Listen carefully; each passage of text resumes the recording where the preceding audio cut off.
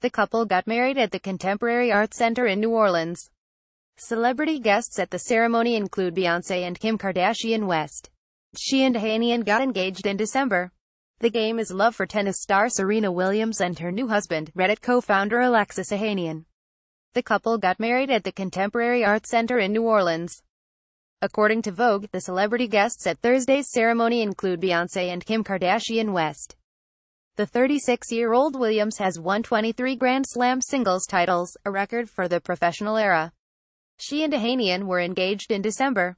Williams gave birth to a girl named Alexis Olympia Ohanian Jr. Concept 1. Williams hasn't competed since winning the Australian Open last January while pregnant. She has said she intends to return to the tennis tour for that same event next January.